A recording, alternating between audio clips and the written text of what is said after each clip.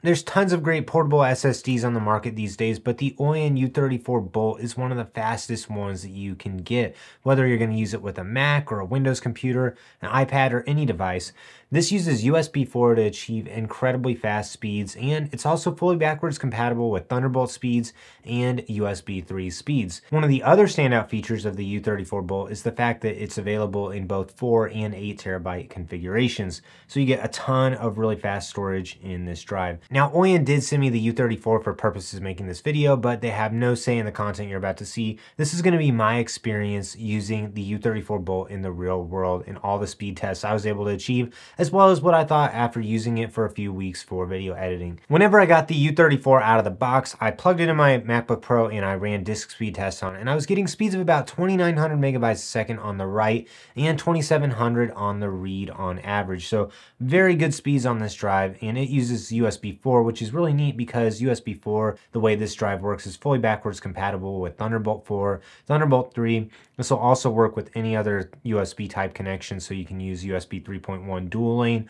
or you can also use just standard USB 3.1 Gen 2 speeds as well. In the box, you do get this USB 4 40 gigabit per second cable. This works just fine on my M1 Max MacBook Pro. I've been testing this for a few weeks, doing video editing, doing photo editing, moving large files and projects back and forth. I've had no issues at all. So some days I'd plug this in about 8 a.m. in the morning, and then I've left it plugged in all day. I tested it again at 4 p.m. It's still working and running fine. It does get a little bit warm to the touch, but it has an aluminum cooling core. And then on the outside of it, there's actually this rubber jacket too, so you can pull this off if you don't want to use it. I recommend just leaving it on. It makes it just a little bit more tough, a little bit more durable, and it's vented on the side as well. So this just makes it a little bit cooler to the touch whenever you pick it up. I will say I never noticed this drive feeling ridiculously hot, especially compared to some other really fast SSDs I've used before, or using some NVMe enclosures. This one ran just fine, did not get too warm at all. And also, I didn't have any issues with it bogging down on large file transfers or freezing up on me while I was doing video editing, even if I was doing projects with multicam clips, a lot of 6K clips. This handled it all just fine. This drive is also pretty tough. It meets the mill standard of 810, so there's some testing that's done on that to make sure that these drives are going to be really high quality. It also has an aluminum core, and there's the rubber coating on the outside of the drive, and it also has the bumper as well. This is also fully Thunderbolt 4 certified, and Oyen also has a 3-year warranty on this drive. So the U34 Bolt does include this short USB 4 cable, and I tested it with some other cables I had laying around. I had a Thunderbolt 3 and a Thunderbolt 4 cable. It worked fine with those.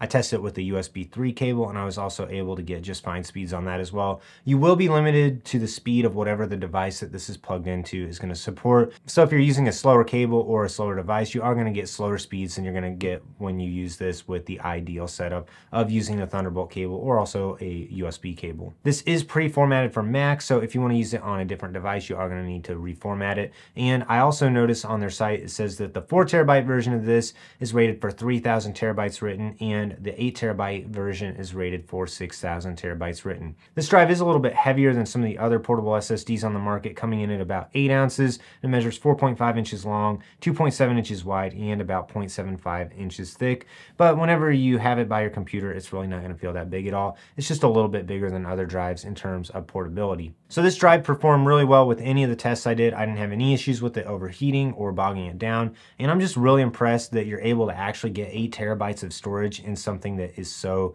compact and so small. So this is now the fastest external SSD I've tested on my Mac. I've also had a lot of history using the SanDisk Professional Pro G40. That's not quite as fast as this, but it is a little bit smaller. That drive also doesn't support sizes all the way up to 8 terabytes.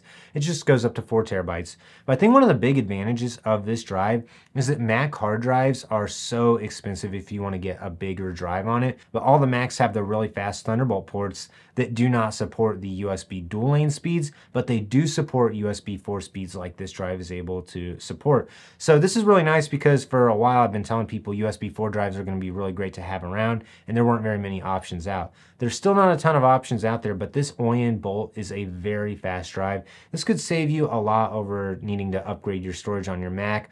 especially if you don't want to buy a whole computer. Your computer's running fast enough, but you just need a little bit of storage. Or it's also going to be really handy if you want to work on multiple computers using the same exact project files. You could work on your laptop, use this, and then plug it into a Mac Studio, and then still get super fast speeds on the drive. And I have no issues with doing my whole editing library on this drive. I just put all my video files on it, my whole Final Cut library, and I can easily drag it onto other SSDs, make duplicates, copy it, so I have some redundancy as well at the end of the day. So we've talked about all the pros. Now there's a big con we got to get to. The price on this drive is honestly insane at this time of filming. That being said, this drive does come in at $1,100 for the 8TB version, or it's $529 to get the 4TB version as of August 2024. So if you buy just an 8TB NVMe drive today, it's about $800 and $900. And of course, sale prices can always change things. So be sure to check the links in the description below for all the most up-to-date pricing on things. And then if you want to add an enclosure on to your 8TB drive, you're going to be spending anywhere from $100 to $200 on a nice USB 4 enclosure. I reviewed the Sateki one. It works great. So you're going to be spending about $1,000 if you want to get an 8TB, build your own NVMe SSD. And unfortunately, you're never going to be able to guarantee the speeds those are going to get because the companies are not testing the actual enclosure with the actual drive that's in them.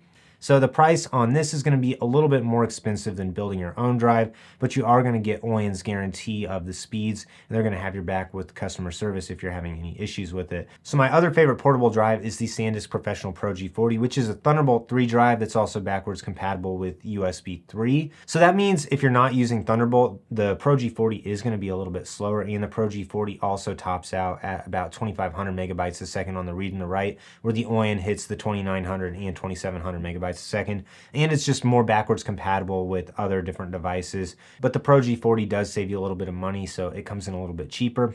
And again, I've had no issues with the Pro G40 in terms of overheating or bogging down, so I've really liked that drive as well. But I think this one's going to be a little bit better just because it does give you the higher capacity that you can get on it, and the fact that it uses USB 4 is going to make it a better option to use with devices that are going to continue to come out, even ones that don't support Thunderbolt speeds. So the Bolt is going to be a little bit better than the Pro G40 in my opinion. So to tie it all up, the pros of the Oyen Bolt are the incredible speeds that you're able to get on this drive, faster than any other external SSD I've tested. The fact that you can use it with any device from a phone to an iPad, Windows computer, Mac computer, and it's also decently durable, although there is no IP rating on it. So this isn't going to be quite as extreme of a drive as some other drives that offer IP ratings where they have the ingress protection from dust and water. But this one is still a very nice durable drive, although it does come in with a hefty price tag. So overall, I highly recommend the Oyen U34 Bolt for anyone who's looking for a fast portable SSD with tons of capacity available. I have links for both the 4TB and 8TB version of this drive in the description below. If you have any other questions about this drive, feel free to leave a comment down below. I'll do my best to answer them. Like this video and subscribe to my channel so you don't miss out on any upcoming content. Also, I want to say this is an initial review of this drive, so I'm going to keep using it, and if I have any other issues with it or notice anything else, be sure to check the description and the pinned comment, just if there's any other info I need to add later. And also, I'll have a follow-up review after a couple months of using this as a daily driver.